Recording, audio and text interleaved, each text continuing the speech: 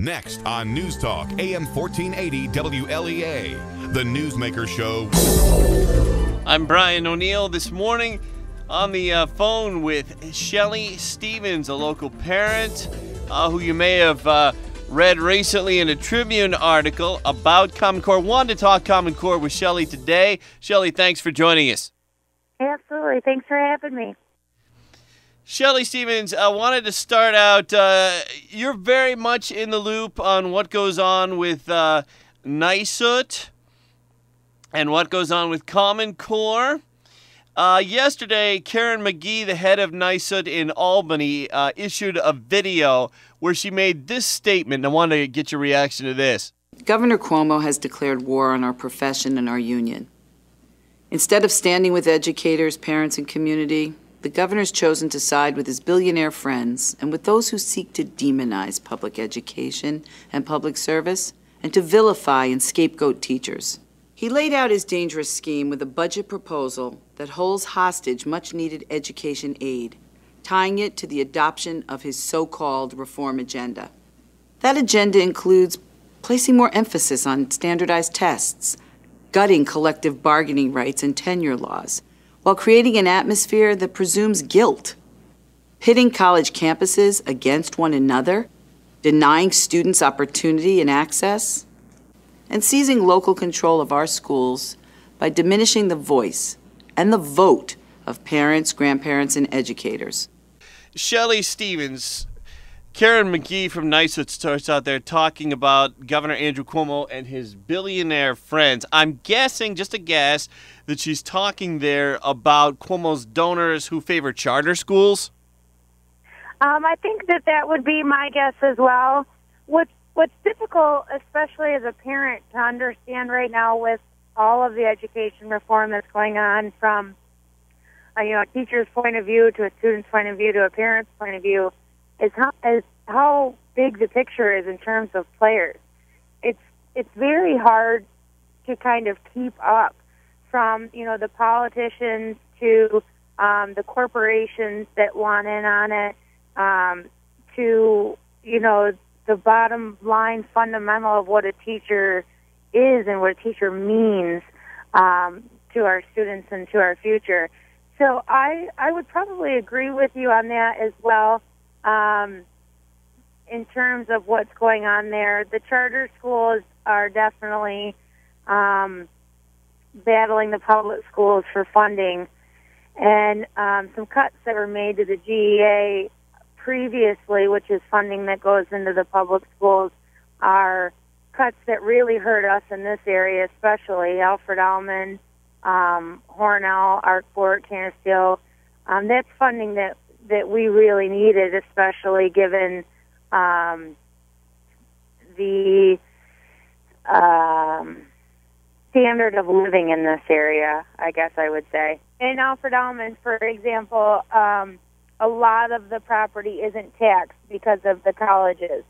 So then the basis of the funding comes off of the other 45% of the area's taxpayers and their percentage of income. So for example, if Mr. Calkins raises the taxes 1%, that's an additional, I think it came out to $40,000 or $50,000. It's not enough to make a dent in what they would really need to have replaced. So that funding that's missing is definitely causing some issues here locally, especially. Shelly, you hear the phrase, and you were just talking about that, the gap elimination adjustment. And I'm sure that the teachers and the educators are pretty familiar with that. Average person who's not involved with the educational process things, I'm not sure they do. Can you tell us about the gap elimination adjustment? I absolutely can. Sorry, I called it the GEA. So, again, it kind of comes down to what I was just saying about how many players are involved, and it's taking me a long time to understand this. So the educators definitely do have a better understanding, but there was cuts to funding to public education several years ago that was supposed to only be temporary. And then it kind of seemed to be permanent. And The superintendents here locally have been doing a great job of fighting to get that funding back. But that's part of what the teachers union president's speaking about there, with the charter schools and fighting to get the funding back to public schools. And we're talking with Shelly Stevens about NYSUT and Common Core today on the Newsmaker Show. Getting back to the Karen McGee video. The governor's proposals are clearly designed to bully and silence you so that you can't be an effective advocate for your students. I want to assure you that your union has a strategy, a battle plan that will meet these serious challenges. We are already engaged on multiple fronts with legislative advocacy both at the Capitol and in district offices, social media engagement, advertising campaigns, including television, print, and online, press interviews and op-eds, coalition building and rallies, protests, and forums being planned for every corner of New York. Okay, so Karen McGee saying that they're planning on battling the governor on his budget there. And NYSUT did issue a statement this week saying that they were going to urge and pressure lawmakers and lobby lawmakers to vote against Governor Andrew Cuomo's budget. Now, Shelly Stevens, this brings us to our next topic, which is Common Core, which you've been very outspoken about. Wondered if we could talk about that for a moment. On Common Core, NYSUT is against the Common Core. Why is that? So again, as I speak as a parent of 3 young kids, we've kind of run head on to the implementation mistakes that have taken place over the last year. In my personal opinion, not to the fault of anyone, any of the teachers here locally whatsoever. They had to play the cards, the hand they were dealt, if you will. And basically what's happening from an Albany standpoint, from Governor Cuomo, is they're putting more and more and more emphasis on the Common Core tests that eat up on average between 9 to about 15 hours of testing for grades 3 through 8, weeks and weeks of preparation. So basically you've taken out, depending on who you're talking to, a month to 2 months of regular learning for the kids. And the pressures come on the teachers to make sure that from September, the first time they take the test, to the end of the year when they take the test again, that they're able to show improvement solely on this test. And without the children showing improvement on that test, the teachers, in essence, are hurt by those scores. It was previously 20% of the testing scores went towards their appraisal. Now they, being Governor Cuomo, is talking up to 50% of this test score is going to be reported on their performance reviews. And that's a test. A teacher can tell you, a good teacher can tell you any day of the week the strengths and weaknesses of their students, of a particular student, what they need to work on, what they're excelling on. A test doesn't measure that, and a test is definitely one test showing year-over-year growth is not how you measure a child and then rate a teacher on it. And then if the teacher doesn't show that growth with these students, reprimand the teachers. That's unexcusable as far as I'm concerned. If you speak to educators and administrations, you need tests. I'm not saying tests should go away altogether, but tests are not 50% of what you measure a good teacher on. Good teachers make relationships. They learn their kids. They know what these kids need to move forward, and they'll make sure that they do so. And I would love to see Governor Cuomo step outside of Albany and right into one of these classrooms where a first grade teacher has 25 to 30 kids. She's by herself doing everything she can to make an amazing learning experience for them day in and day out.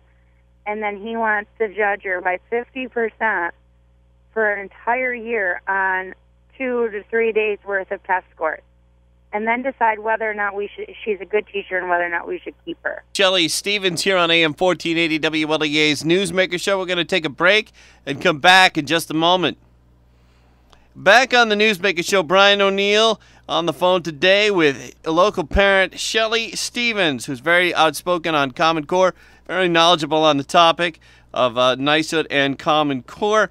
Shelly Stevens, on the Fox News Channel's weekend show with Chris Wallace, former Reagan Education Secretary Bill Bennett, who hosts a syndicated talk radio morning show, was debating Texas Governor Abbott on Common Core. Here's what they said. But it's understandable why they're wrong. Common Core has been vilified because there's been tremendous amount of misinformation about Common Core.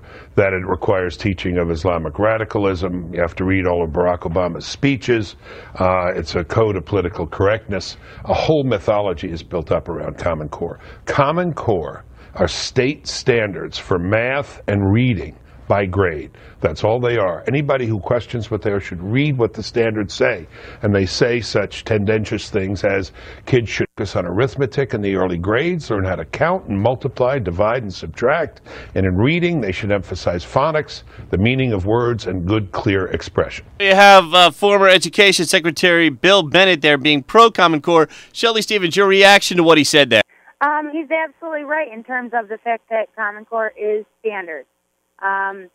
But the standards are dictating their curriculum, so they are very closely attached. So the general picture he paints, I don't agree with, but the Common Core standards are just that, standards, if you're speaking about them all by themselves. But in the way that he promotes them, my response to anybody who's pro-Common Core standards, I would say to look up Dr. Sandra Stotchke, Dr. James Milgram. Those were the English and math professors on the Common Core Validation Committee. There was a total of 5 educators on this standards validation committee before the standards were rolled out, and all 5 of the educators rejected these standards. Governor Greg Abbott, the Texas governor, responding to some of what Bill Bennett said there.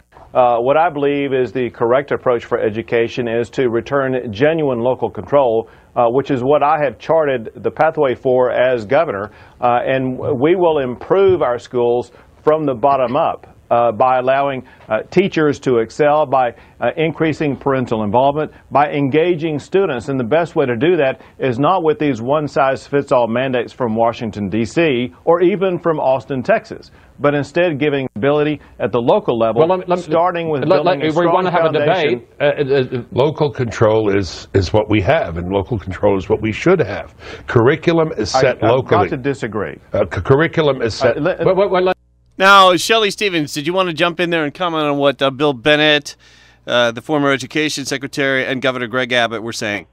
Again, they're correct in the curriculum is set locally. It can be adapted or adopted, which means to take it on in full, which would be engaged New York without changing it, or to alter it.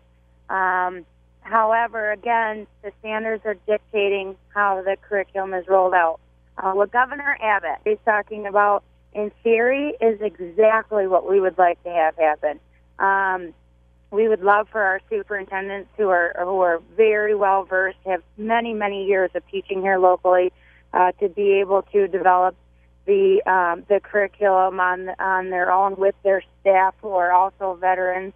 And that's actually what was happening in Albany prior to the Common Core and Engaged New York curriculum rollout.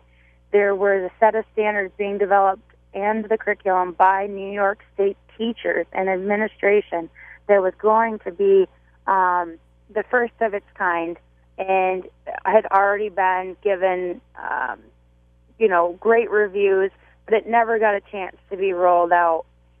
And that's what's disappointing. What Governor Abbott talking about would be absolutely wonderful. But again, the picture is so big, it's hard to understand sometimes. because Governor Abbott talking like this, and supposedly Texas doesn't have Common Core, but if you talk to the parents and the families that live in Texas, they have something similar, but it's just not called Common Core, and that's where things are starting to get definitely in a very confusing for the parents throughout this nation is what's going on for real. Talking with Shelly Stevens here on the Newsmaker Show. Shelly, I wanted to talk to you about NYSUT again and the budget. What I've learned from this and from the statement that the Teachers Union president has made is that the teachers and their union are now supporting parents in the refusing of the test. They understand and agree with us on the over-testing that's taken place, that we definitely support high standards. We support our teachers. And they're some of our most important natural resources, if you will, teachers and our children. And they're really important, and we need to take an active stand and stand beside them in this. I do know locally that protests are already being planned in the area. I think that they're going to head to the Corning area probably, but they have a right to speak out. You know, on a daily basis, I don't think, Brian, anybody comes in and tells you who's been doing your job for many, many years that all of a sudden you can't do it and that you don't do it right or well.